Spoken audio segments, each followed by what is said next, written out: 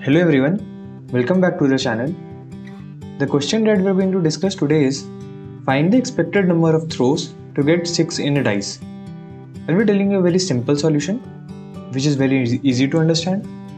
If you would like to give this problem a try, then pause the video, else continue watching for the solution.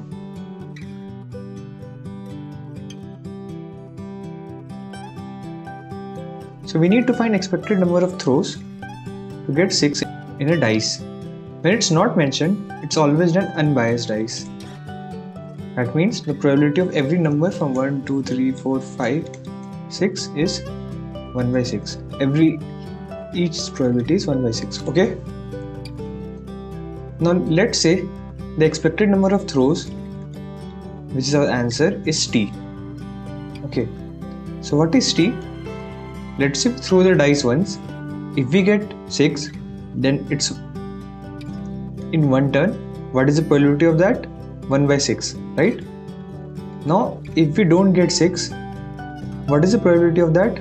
There are 5 numbers with each probability 1 by 6. It's 5 by 6, right? So we have already taken one throw, and now we are again at the same step when we need to throw dice in order to get 6. So what is the expected number of throws for that? We already assumed it to be t, right? So it's t. Now let's solve this. Implies 6t equals to 1 plus 5 plus 5t. Implies this, we take this side and subtract t equals to 6. So here is our answer. Expected number of throws to get 6 in a dice is 6. So this is a very easy to understand solution, and you can also implement it in other questions. Okay? Thank you.